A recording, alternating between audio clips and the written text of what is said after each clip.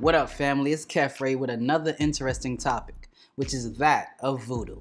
Most people have a misconception of what voodoo really is, and because of that, they don't realize that everyone with a culture or a religion practices it in some way, shape, or form. Welcome to Back to the Basics, where you learn facts, hope you embrace it. Watch, like, share, bring in awareness. Watch, like, share, bring in awareness. I'm fearless. Welcome to Back to the Basics, where you learn facts, hope you embrace it. Watch, like, share, bring in awareness. Watch, like, share, bring. So, what is voodoo really? Since most people get their knowledge that they love to accept without personal research or investigation from a Eurocentric perspective about other people's culture, let me first tell you what they think voodoo is. According to their dictionaries, they state that voodoo is a form of religious witchcraft of African origin, practiced in the West Indies and the southern United States, involving some form of sorcery.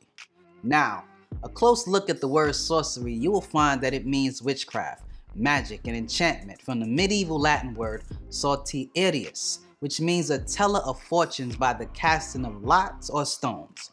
From this definition, you should be able to reason that sorcery has nothing to do with African customs, for Europeans use stones and runes, and the Bible refers to the stone casting of the high priest of Israel as the Urim and Thummim.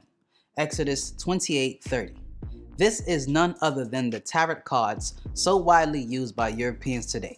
Now that you got the European perspective, let me give you what the word voodoo means from an African perspective, considering it comes from Africa, right? The word voodoo comes from the African word fawn, related to the U language. Vu is said to mean self-examination or introspection, and do is said to mean unknown. Voodoo is also said to mean spirit. It is also called voodoo in Haiti, candomblé in Brazil, lucumi and santeria in Cuba, obia, cumina or pocamania in Jamaica, Shango in Trinidad and Tobago, as well as Grenada. In these cultures, they have their own priests, where only Nubians can join, no other race. So, this ancient African practice called voodoo stems from ancestral acknowledgement. That is why no other race can join, because it's based on the African ancestors, okay? Which is the same thing as Christians conjuring spirits in the church under the title Holy Ghost, for they seek apparitions by praying to saints for help. The Muslims also have the same practice at shrines and the kubbas, where they give prayers to saints and noblemen. The Khalifa, and even in Medina during the pilgrimage, Muslims go to the supposed tomb of Muhammad and give praise and prayers to him. So, ancestral worship will be as simple as visiting a dead relative at a graveyard and praying and putting down flowers as an offering. This is also very widely practiced amongst the Orientals, Buddhists, and the Indians in Hinduism. So as you can see, ancestral worship or acknowledgement is common in all religions and all cultures, and witches or Wicca do the same thing.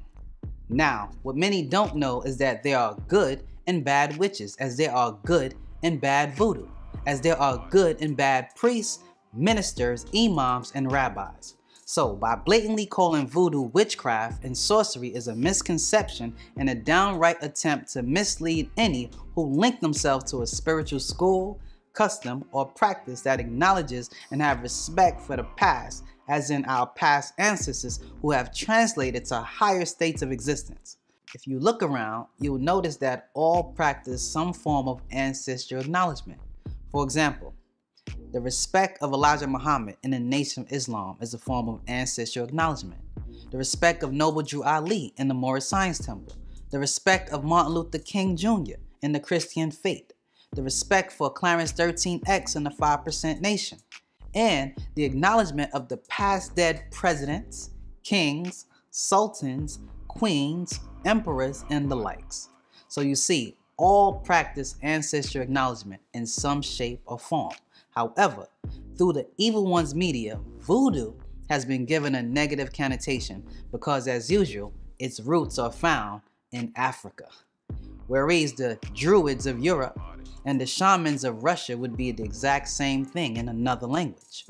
Voodoo is simply the calling on of ancient ancestors for guidance and power, and it is a very widespread practice amongst African tribes world over. That's all.